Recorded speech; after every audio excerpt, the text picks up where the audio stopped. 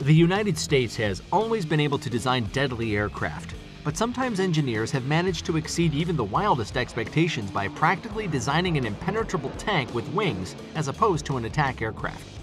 In today's video, we'll be discussing the A-10 Thunderbolt II, which is celebrating an impressive 50 years in the skies this May.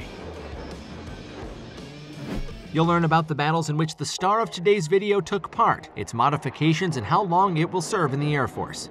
The A-10 Thunderbolt II was named after the World War II fighter bomber P-47 Thunderbolt. The pilots affectionately called the brainchild of the Fairchild Republic a Warthog because of the specific type of nose it had, reminiscent of an African boar. In photos, it is often seen with a pattern of razor-sharp teeth. The Warthog's long history began in the jungles of Vietnam, which proved to be a difficult obstacle for the existing fleet of Republic Aviation's costly F-105 Thunderchief and McDonnell Douglas's F-4 Phantoms. Back then, the main strike force for the United States was the A-1 Skyraider from Douglas during the Korean War. A powerful specialized support aircraft with a decent payload and the ability to stay in the air seemed like a good solution. At the same time, however, its propeller design was too slow and vulnerable to enemy ground fire. Additionally, the aircraft's firepower was poor. This resulted in losses in excess of 266 A-1s during the Vietnam War. America, now more than ever, needed a hardy, specialized attack aircraft capable of withstanding shots from even anti-tank guns. Therefore, in 1961, the U.S. authorities, represented by Secretary of Defense Robert McNamara, ordered the U.S. Air Force to develop two tactical aircraft. One of them was to take on the role of a long-range strike force and interceptor, and the second would take the role of a fighter-bomber. That is how the F-111 Aardvark from General Dynamics appeared. The role of the fighter was given to the F-4 Phantom II from McDonnell Douglas, which later turned out to be too expensive both to purchase and to operate.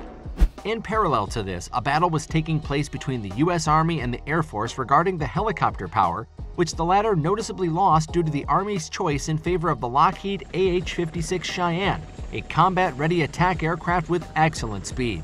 It eventually became the main anti-tank force in Europe. A 1966 Air Force study of existing CAS capabilities identified gaps in tracking and firefighting functions that the Cheyenne could fill, but the Air Force decided that it would be wiser to put more effort into creating a potential successor to the A-1. But what about the A-10? In 1966, U.S. Air Force Chief of Staff John P. McConnell ordered a design of the specialized CAS, or Closed Air Support aircraft, as part of the AX Attack Experimental Program, setting forward a number of requirements for the future device. But in 1970, the U.S. Air Force changed its requests for a future aircraft, now having an eye on Soviet armed forces and the need to conduct offensive operations in all-weather conditions. The aircraft was designed with a 30mm swivel cannon in mind and had a top speed of 460 miles per hour, a 4,000-foot takeoff distance, and an external load of 16,000 pounds, a fixed range of 285 miles, and a unit cost of over $9.3 million, although at that time it was only $1.4 million. The real cost of the A-10 today would be more than $45 million, since back in the 1980s, the last models released from the assembly line cost taxpayers $18 million. Under the 30mm cannon was a separate RFP with an impressive rate of fire of about 4,000 rounds per minute and the highest muzzle velocity. 6 aviation companies submitted proposals, but the final bidders were Northrop and Fairchild Republic, and their future prototypes were named YA-9A and YA-10A. $28.9 million was allocated for the construction of the first, and $41.2 million for the second. The creation and testing of prototype guns for the future aircraft, in turn, was entrusted to General Electric and Philco Ford. YA-10A took to the air first ahead of its colleague by a mere 20 days. In fact, none of them had decisive advantages except that the Northrop YA-9A was more maneuverable and had better acceleration characteristics, while the Fairchild Republic YA-10A was more economical and easier to maintain. By 1973, Fairchild received the first contract worth $159 million for the production of 10 pre-production aircraft, the first of which took off in 1975. A little later, the same GAU-8 Avenger airgun, which is one of the most powerful artillery systems ever installed on American aircraft, was installed on the YA-10A. The gun was placed in the center of the fuselage, taking up half the space available. This is why the nose landing gear was forced to move, setting it not along the center line, but slightly to the right. The effectiveness of the GAU-8A was tested on American M48s and Soviet T-62s received from Israel. It turned out that in the latter, it can cause fire and detonation of ammunition when firing at distances of up to 3,937 feet. Through years of testing and extensive combat use, the A-10 has been exceptionally combat-hardened, capable of withstanding direct hits from armor-piercing and high-explosive shells up to 23mm caliber. In case of loss of hydraulics, it was equipped with a dual hydraulic flight system and a backup mechanical system. The Warthog came out so fierce that it is able to fly even with only one engine, half of the tail, half of the wing, and one elevator, which makes it a true Terminator in light of its other fellow combat aircraft in the American fleet. Full-scale production of the A-10 was launched in February 1976, and just a month later, the first Warthog was accepted by the U.S. Air Force Tactical Air Command. The project was so successful that the peak production of the A-10 reached 13 aircraft per month, and the total deliveries by 1984 reached 715 units, including 2 prototypes and 6 test models. At the start of mass production, the planned service life of the Warthog was 6,000 hours. It was soon increased to 8,000 hours, which was common for the service life of military aircraft. With this, cracks appeared in the part of the hull where the outer sections of the wings are connected to the fuselage. This problem was subsequently solved by adding cold processing. Starting with the 442nd aircraft, the thickness of the lower wing skin was also increased to extend the service life of the A-10. As for the earlier production models, their re-equipment seemed economically infeasible to the Air Force. In 1998, Grumman developed a plan to address the structural problems that arose during the operation of the A-10, deciding to increase its service life to 16,000 hours as a part of the Hog Up program, which began in 1999. During this, the aircraft received significant changes in flight control systems, new fuel tanks, and a thorough check of the engine nacelles. But more than anything, the Air Force was concerned with the potential depletion of the stock of wings for the Warthog fleet. Experts estimated that by 2011, the reserves could have been depleted, and replacement plans seemed too costly, with an initial cost of $741 million and a total cost of $1.72 billion over the life of the project. The best solution to the problem was to order the construction of 242 new wings, avoiding unnecessary expenses. In 2011, 2 A-10s took to the air with new wings that significantly improved their combat readiness, reduced maintenance costs, and extended the life of the legendary aircraft until 2035. But this still seemed to fall short, since by 2016, Boeing had announced its intention to use the old ones until 2040. Since entering service, the Warthog has undergone many upgrades. In 1978, it received a Pave-Penny laser sensor unit that detects targets illuminated by a laser beam and has an excellent view of the ground. In 1980, the A-10 began to be equipped with an inertial navigation system, a low-altitude safety and targeting upgrade, which included computerized gun guidance equipment, an autopilot, and a ground collision warning system. In 1999, the aircraft received global positioning system navigation systems and a multifunction display. The last system was also enhanced with an integrated flight and fire control computer, IFCCC. Further upgrades included integrated combat search and rescue locating systems and improved early warning and anti-jamming systems. Additionally, the Air Force recognized the power of the A-10 engine as less than optimal, requesting about $2 billion to replace them.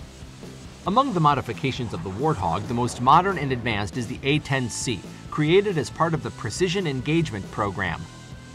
With digital avionics and an improved communication system which significantly reduced the overall time to detect a target and engage it. In it, engineers managed to install a Missile Attack Warning System, or MWS, and an ALQ-184 electronic warfare unit, which helps the A-10 pilot not only detect a missile launched in the direction of the device, but also determine the type of equipment from which it was fired. The first A-10Cs were deployed to Iraq in 2007 with the 104th Fighter Squadron of the Maryland National Guard and performed well on the battlefield. But in addition to all this, it's also worth highlighting the following. A-10B Night/Adverse Weather, a prototype for working at night and under adverse weather conditions. The A-10 PCAS is an alleged unmanned version developed by Raytheon and Aurora Flight Sciences as part of the DARPA Persistent Closed Air Support Program. A civilian version of the A-10 allocated to replace the North American T-28 Trojan working on weather research. The military avionics and oxygen system will be changed in this version. The engines and airframes will be protected from hail, and the GAU-8 Avenger cannon will be replaced with ballast or scientific equipment for studying weather phenomena. Among other things, the Common Fleet Initiative A-10 led to such improvements such as a new wing design, a data link, the ability to use JDAM or Joint Direct Attack Munition intelligent weapons, a WCMD wind-corrected munitions dispenser system, and additional fresh GBU-39 small-diameter bombs, and an integrated targeting pod like Northrop Grumman Lightning or Lockheed Martin Sniper Advanced Targeting Pod. Along with these, the kit also includes a remotely controlled radio receiver, or rover, for transmitting data from sensors to ground personnel. To the surprise of many, it turned out that, at first glance, the clumsy and seemingly not high-speed Warthog is ideal not only for supporting ground units, but also for actively hunting enemy armored vehicles. Initially, A-10s were also used to support search and rescue operations, but over time, all their efforts were concentrated on ground attack missions. The debut came in combat during the 1991 Gulf War, during which it destroyed almost 1,000 Iraqi tanks, 2,000 pieces of military equipment, and 1,200 artillery pieces. GAU-8 also proved to perform excellently, shooting down 2 Iraqi helicopters. The total number of sorties exceeded an insane 8,100 with an amazing combat capability ratio of 95.7%. Neither the well-praised F-16 nor the expensive stealth aircraft F-117 could boast those kind of numbers. The A-10 Thunderbolt II is in service only with the US and has never been exported, although talk about the possible supply of Warthogs to the Allies has come up more than once. Interest in the craft has been expressed by Japan, Israel, Great Britain, Germany, Belgium, and South Korea. However, relevant parties have failed to reach any agreements. Furthermore, few countries could afford the operation of this specialized attack aircraft in light of the fact that the use of multi-purpose aircraft is several times cheaper. 1 hour of flight in the Warthog today is estimated at more than $20,000. This is still cheaper than the operation of the F-16, which racks up $23,000 per hour. And that's not to mention the even greedier F-15 and F-35, which consume no less than $40,000 to $45,000 from the budget respectively. Military command has repeatedly raised the issue of decommissioning the old A-10, but apparently the love of pilots cannot be bought by mere modern toys on board, when on the other side of the scale lay tens of thousands of hours of fierce air combat and the guarantee that you'll return to base unscathed. Do you think we'll see the Warthog running combat missions even after 2040? Share your thoughts on this in the comments below. And if you enjoyed this video, leave a like and don't forget to subscribe to the channel for more content like today's. Thank you, and we'll see you in the next video.